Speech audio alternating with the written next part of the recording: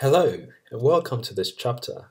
I want to congratulate you on making it through the first two chapters, and also want to congratulate you on your consistency and discipline. And I'm sorry we have not done any coding yet, but remember what we said. We have to prepare so that when we start coding, we understand every single line we type. In this chapter, we are going to talk about the Cortex-M architecture. And as the name implies, the architecture is the set of rules that describe the functionality of the Cortex-M. Cortex-M has separate data and instruction buses, hence it is a Harvard architecture. There are two computer architectures which are different in the way of accessing memory.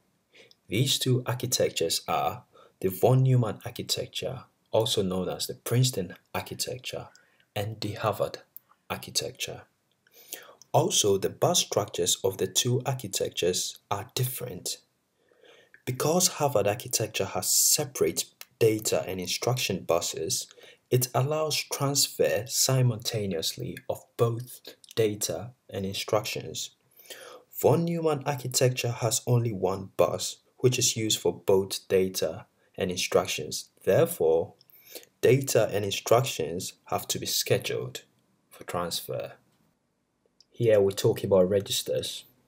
And registers are fast accessible storages inside the processor core. And Cortex-M processors have a number of registers inside the processor core, and what these registers do is that they perform data processing and data control. And most of these registers are grouped in a unit called a register bank, which we'll take a look at a couple of sections below. Another characteristic of the Cortex-M is that it is a LoadStore architecture. In a LoadStore architecture, if data in memory is to be processed, it is first loaded from memory to registers in the register bank, then processed there before it is written back to memory if needed.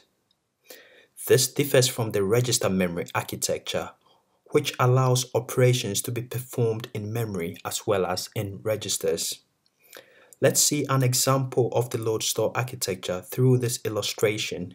Here, we are going to see how two numbers are added. Let's construct our processor. Let's say we have the register bank, a basic processor here. Let's add some memory and some peripherals, then some ports, and we have ourselves a basic microcontroller. So let's say we want to add two numbers, 300 and 420. And these numbers are stored in memory, the RAM. What happens in a LoadStore architecture for these numbers to be added is that they are first loaded from memory to a register in the register bank. Each operand is placed in one register in the register bank. So we have 300 plus 420. In mathematics, as we remember, an operand is a quantity on which an operation is performed. So here we have two operands. 300 is the first operand, plus is the operation. 420 is the second operand. So the first operand is loaded into a register in the register bank, and the second operand is loaded into another register in the register bank. The operation is performed, the answer is loaded into another register in the register bank, and if need be, brought back to memory. This is the LoadStore architecture. In LoadStore architecture, both of the operands must be in the registers, whereas in register memory architecture, they could be in memory or in the registers. And remember, the Cortex-M is a LoadStore architecture.